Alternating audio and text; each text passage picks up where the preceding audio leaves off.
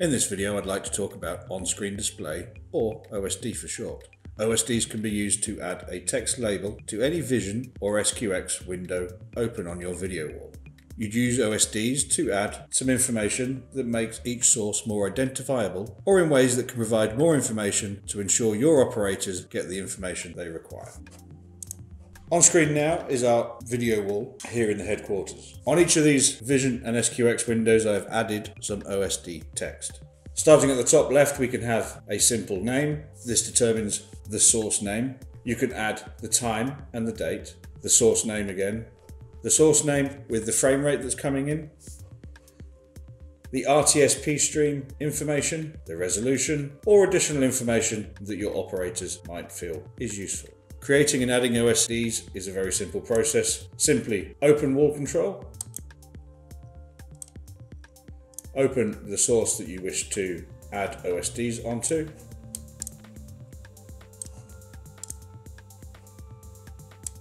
right-click and add OSD. You can enter free text simply by typing. Alternatively, you can add some text from predetermined fields listed here. You can include the system time, the date, the resolution, either the name of the source, as in its RTSP address, or its capture input number, or the name that you have provided it manually. You can also add the refresh rate and the capture rate, which is the rate at which the input is being captured. To choose any of these, simply select one and click Add, and it will appear as part of your text string here. You can add more than one at any one time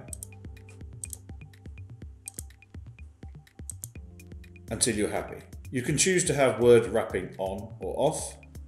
You may choose your font and your font size, the font color,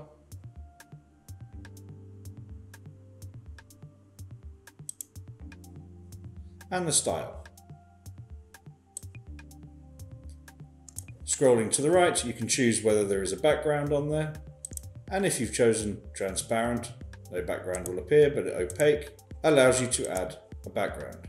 Scaling determines whether the font size will scale as you make your window larger or smaller, or whether the font size will stay the same.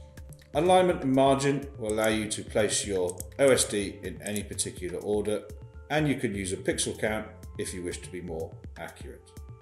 Once you're happy with your OSD, simply click Apply, and as you can see, it will appear here on your video wall.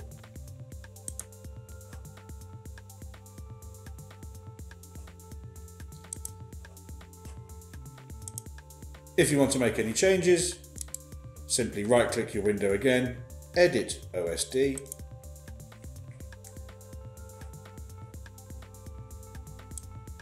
make the changes you wish to make, and click Apply.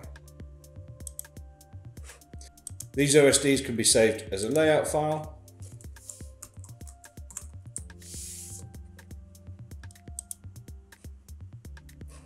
for quick recall later on.